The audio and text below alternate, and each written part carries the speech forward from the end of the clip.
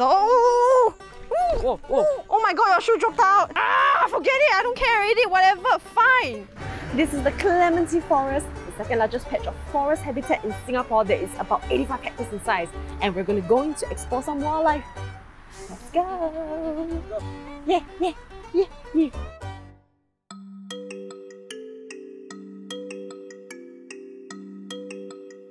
Look at the grass glistening like twing, twing, twing, twing, twing. So this like morning dew.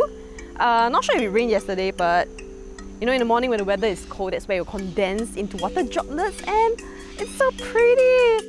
Another really beautiful phenomenon that you will see here is the magical mist. Like the dew, they are formed by condensation.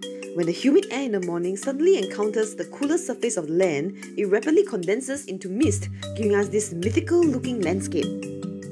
There's a chill vibe here, okay? Everyone is chill here. The insects are super chill. They're just basking in the sun and having a good time. So yes, when you're here, you're chill. Oh my god, there's a slope here, okay? Must be careful. There's a freshwater stream running down this path, and it will enter the forest, so there are a few natural freshwater streams in the forest undergrowth and canopy, and this is a treasure trove that is home to many of the wildlife here. Hey, question. Yes. How are the streams formed? Here? Yeah. So freshwater streams, right, they usually originate from a larger water source, such as a pond or a lake, somewhere uphill. Then, you know, like there's an outflow and then there's this little stream that forms. And usually these streams, right, they are shaded, they are a bit cool, slightly acidic. So they always originate from somewhere. Yeah, it could be from some water source that's underground and then somehow it just spouts out of nowhere. Yeah.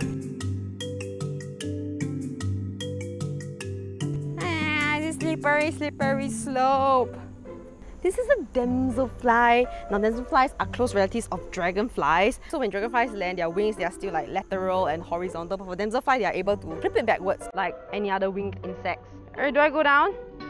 I guess if you want to continue. Woo! Whoa!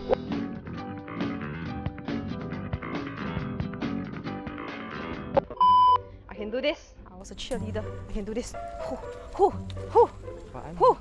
As water flows downstream, its speed slows down and it becomes murkier from all the sediments it has picked up along the way. That is one of the reasons why the stream and ground around here is so muddy and are often full of leaf litter and debris. Ah, forget it, I don't care already, whatever, fine. Take my feet, take it. Take it, I don't care. Why are mud slippery? What? What do you mean by that? It reduces friction, duh. You can hear a lot of birds calling, so this is the home of up to like over 90 species of birds, including like the straw-headed boo-boo, which is really rare, and some migrant visitors such as different types of hornbills, etc. So yes, it's such a beautiful place. It's a cute little tortoiseshell beetles. This is really pretty. You might look like a ladybug at first, but it's not, because you can see that, yeah, the shell is like a tortoiseshell and then it flips out at the end. And then the eyes and the head is all underneath the protective shell covering. Hey, parakeets! Is this the real way? That's right, yeah, it is. Oh, there's this too! Can you see like the brown coloration? That is due to the tannin, and when it mixes with water, it becomes tannic acid, so it's just slightly acidic just because of the environment here and types of plants found here. Yes. Wait, is tannin the thing you find in tea? Yeah, some teas. So technically, if you drink that, that should taste like tea. You want to try? No, you try your MJ. No, let's move on. Oh my god, it's like the menstrual cup fungi. Really? It looks like a menstrual cup. So fungi are not plants, right? Yeah, they are closer to animals in fact. Huh? Yes. I don't want to fall to my phone. Yeah. Did you die? Yes, my shoe dropped out. Huh? Oh my god, your shoe dropped out. Oh no! Pond skaters have water repelling skin surface, especially on the tips of their legs, so when they walk on the water, it increases the surface tension of the water, allowing them to tap lightly on the surface, and then that's how they skate across the surface. Okay. Like a real life Jesus. This is the one that we found the other day, you know, the one that like is wearing gloves and you like and you tap tap tap tap and is it recording? Hello? Yes, it is. Oh really? Oh. Hi! You just hold these two planks and you just step down. Oh!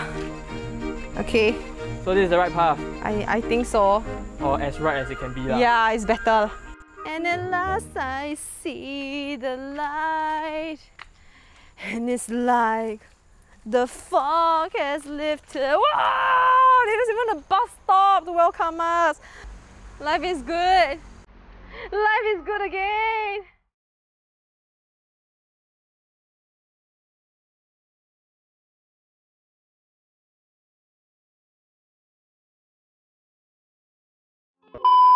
So Clementi Forest is really beautiful, but it's really not easy to hide. Look at this. It looks beautiful, but to charge through it is another story. So please come prepared. Having said that, this place is actually home to many of the wildlife here in Singapore. There's a lot of flora, there's a lot of fauna for sure. Very naturistic, very rustic because there's old railway tracks around, there's freshwater streams, but it's not easy to hide. There are slippery slopes, there's sharp spikes on trees that you might accidentally poke yourself. There's muddy areas, obviously, but I still enjoy every bit of it. Unfortunately, this forest has been slated for residential development, so it may not be around in a few years' time. So if you guys would like to see it, and if you guys are ready to take on the challenge, you may check out this place. It's a beautiful place to visit before it is gone.